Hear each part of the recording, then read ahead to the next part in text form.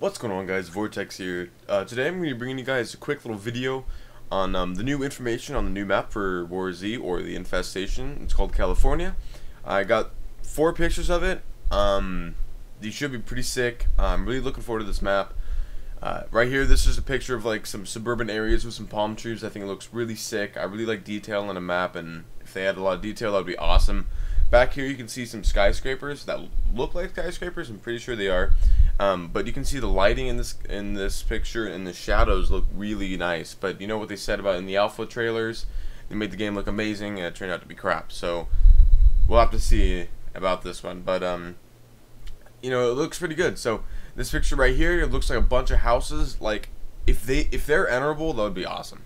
Because I know how lazy the devs are, and I'm sure you guys do too. But I'm hoping that they're enterable, because that would be freaking awesome. But this next picture right here gets me wondering, because there seems to be a car right here at the bottom right. Now mind you, I don't speak Spanish. I just found this on the forum. Some dude posted it, but that looks like a car with like a barricade in front of it, so you can like plow down zombies.